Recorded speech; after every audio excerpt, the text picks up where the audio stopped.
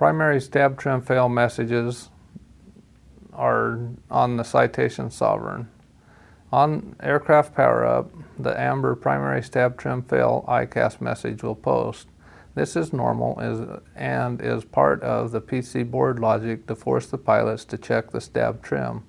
If you do the pre-flight trim check, which is to trim the stab up and then down from either yoke trim switch, the message clears. If for some reason you do not do this, within 2 minutes after power up, you will also get an amber autopilot stab trim in op and a cyan autopilot fail AB message.